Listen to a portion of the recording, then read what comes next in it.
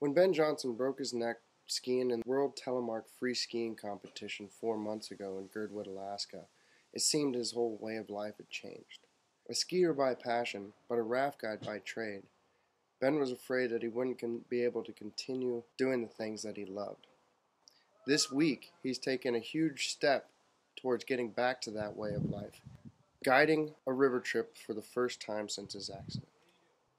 Ben will be flying into the Killik River in the Brooks Range with Tuluak River Guides to guide a paddle boat down a 105-mile stretch of a remote Alaska river. Start high in the Brooks Range in the northwest corner of the Gates of the Arctic National Park, and they'll float 105 miles down the Killik River to its confluence with the Colville. While traveling through this country, they'll see countless caribou, part of the 500,000-strong Western Arctic herd. They'll see grizzlies, wolves, blue lakes, white sand dunes, and some of the wildest, most remote country you can find.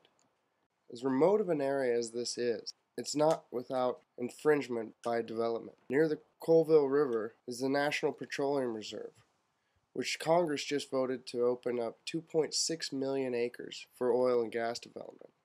This while they simultaneously put a moratorium on all solar power projects on public land.